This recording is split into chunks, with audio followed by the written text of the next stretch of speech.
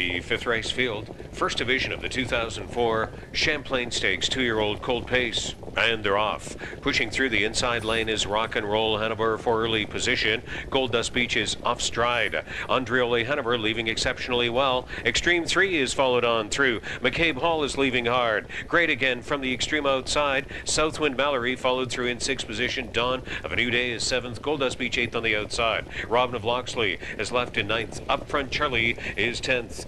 Climbed the Ladder was 11th, and last away George Brennan. Andreoli Hanover made front 27-1. McCabe Hall was 2nd. Extreme 3 is already pulling. Drove out from 4th, is under the 2nd quarter acceleration. Rock'n'Roll Hanover watching things settle from back in 4th position. Great again landed out in 5th. Dawn of a New Day starting up on the outside of Southwind Mallory. 6th and 7th. Gold Dust Beach is 8th on the outside after the early break. Robin of Loxley is 9th. Upright Charlie is 10th. 2 more lengths to climb the ladder.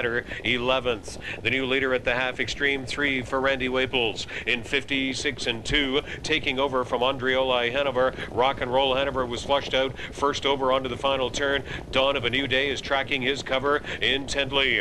On down to 3 quarters. Gold Dust Beach spots 3rd over at the flank of McCabe Hall, and there's the top 6. Great again, hemmed up in 7th. Up front Charlie is 8th on the outside. 9th on the outside, climbed the ladder. Southwind Mallory is 10th, and 3 more lengths to Robin of Loxley, 11th. Rock'n'Roll Hanover, Extreme 3, Dawn of a New Day is readying to strike from 2nd over. 124-3 down the stretch in the first division of the 2004 Champlain Stakes. Rock'n'Roll Hanover, Dawn of a New Day. 2 great 2-year-olds through the stretch. Dawn of a New Day takes the late stretch lead. McCabe Hall has come back on through. Dawn of a New Day. Rock'n'Roll Hanover is battling back. Rock'n'Roll Hanover battling back against Dawn of a New Day. Very close in the Champlain Stakes, and then back to great again in McCabe Hall. 152-3.